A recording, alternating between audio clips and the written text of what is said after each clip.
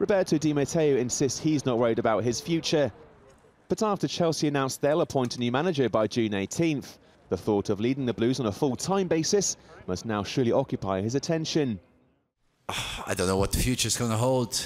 We are just very happy tonight to have made history for this club. It's the first time that we have won this competition, and it's very difficult to win it. And it's irrelevant. I said it in the last 3 months. I've been happy with the role I've been given, and whatever the future holds for me, I will accept.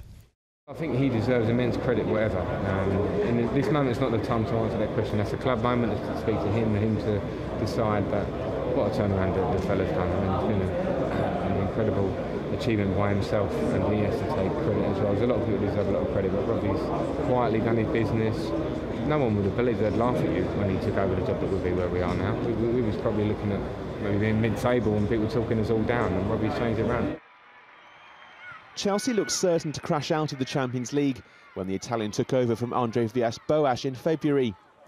Under Di Matteo's guidance, they overturned a 3-1 first-leg deficit in their last 16 tie of Napoli and took the scalps of Benfica and Barcelona en route to the final.